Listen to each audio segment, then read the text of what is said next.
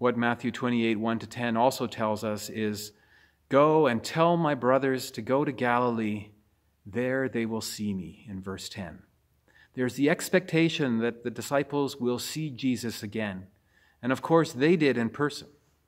But that's also our hope because of Easter as well, that we will see Jesus one day, someday. In previous years, Easter has always seemed like a done deal to me. Jesus rose, we gather to celebrate, it's all good, all is well with the world. But not this year. Like those first disciples, we know Jesus is risen. We've experienced his genuine presence in our lives, his joy, his healing, his love, his forgiveness, his wisdom, his comfort, and so much more. But this year, more than ever, we're also aware that we live in this awkward in-between times where Jesus has risen, he is here with us, but there is still much evil in the world. Easter is very real, but we're waiting to see Jesus once again to bring complete justice, order, and healing to our world. Think for a moment about that day, one day, someday, when we will gather here together again. When we as a church gather for a grand family reunion again here in the church, and we gather as our individual families, and it'll be just so wonderful. I can hardly wait for that time when all the restrictions are gone and we can gather together without fear.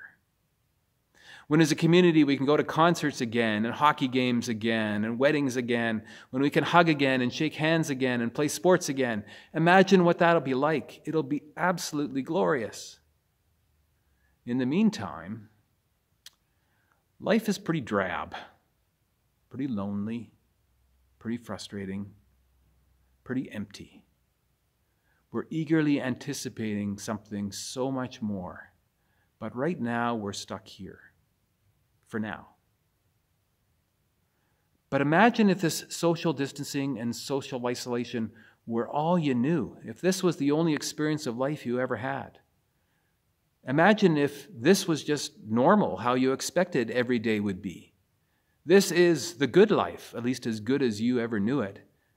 You never knew there was such a thing as a real hug from a grandparent, or a real birthday party, or a real church service.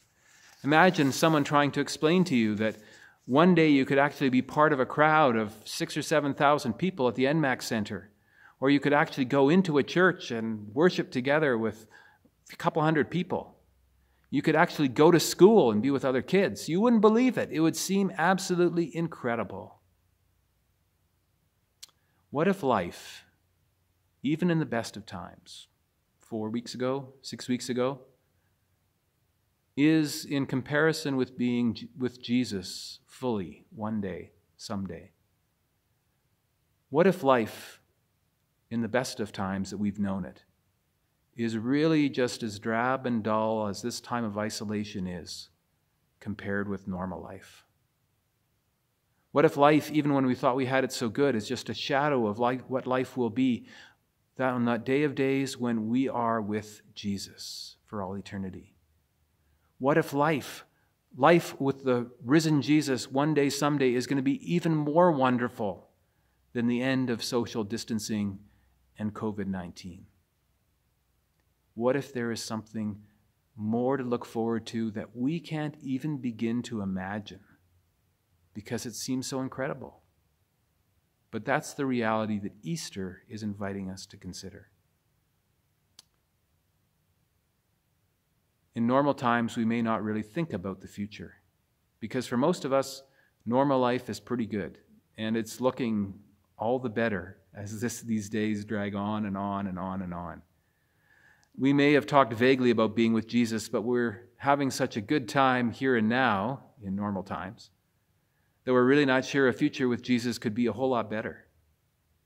But what if life with Jesus, when we see him face to face, really will be even more wonderful than the end of this social isolation? Maybe when we actually see Jesus, we will be transformed as his disciples were transformed to find an incredible joy and hope in him.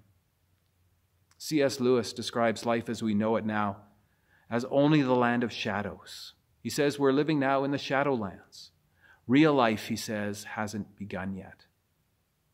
Ultimately, we are all waiting for the fulfillment of being with Jesus fully on that day of days. Believe it or not, Easter is a foretaste of something even more wonderful to come. Easter is a promise of a future that we cannot even begin to imagine, but we look forward to with hope.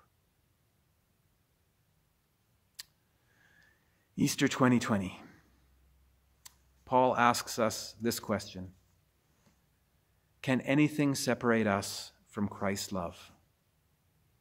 Does it mean he no longer loves us if we have trouble or calamity, or are persecuted, or hungry, or destitute, or in danger, or threatened with death? Maybe we're asking ourselves that question right now. Does it mean that God no longer loves us if we're in these difficult times? And how does Paul answer? Paul, writing in difficult times himself, ultimately facing imprisonment and death. Paul says, no, despite all these things, overwhelming victory is ours through Christ who loved us. And I am convinced that nothing can ever separate us from God's love. Neither death nor life, neither angels nor demons, neither our fears for today, nor our worries about tomorrow. Not even the powers of hell can separate us from God's love. No power in the sky above or in the earth below, indeed nothing in all of creation, is ever able to separate us from the love of God that is revealed in Christ Jesus our Lord. That is the good news of Easter. Jesus is always with us. He has risen. He has destroyed the power of sin and death, and nothing can ever separate us from him. One day, someday, this crisis will end, and we will be back together again. Even more than that, one day, someday, we will be with him, face to face, and with all our loved ones for all eternity.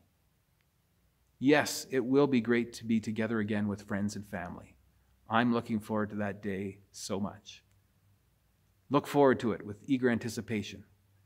But there is something even greater awaiting us, the grandest reunion of all time, when we are together with Jesus on that glorious day of days. We can face today, we can face every day without fear. We don't need to be afraid because he is with us. Nothing can separate us from his love. He will be with us every moment, every day, forever and ever. That's our good news. That's the good news of Easter. Do not be afraid. Come and see. He is with us, and nothing can separate us from his love. Let's pray. Lord, thank you for your amazing love. Thank you for the resurrection of Jesus. God, you loved us so much that you gave us your only begotten Son. And thank you that death could not hold him, but that he rose triumphant on Easter Sunday morning. Help us to know the power of his resurrection, the power of his love.